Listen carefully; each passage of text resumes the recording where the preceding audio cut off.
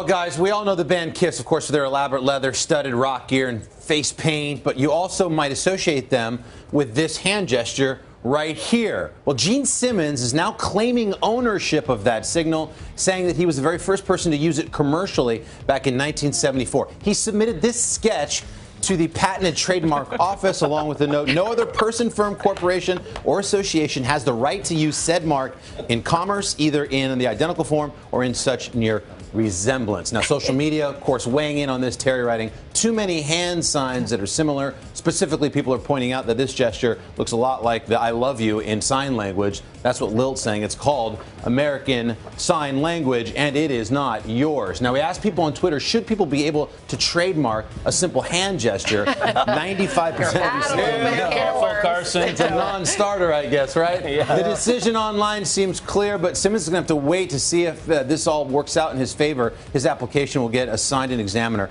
in the next few months. Here's me with the guys at The Voice. I'm going for the old school. This is more the Black Sabbath kind of devil horns.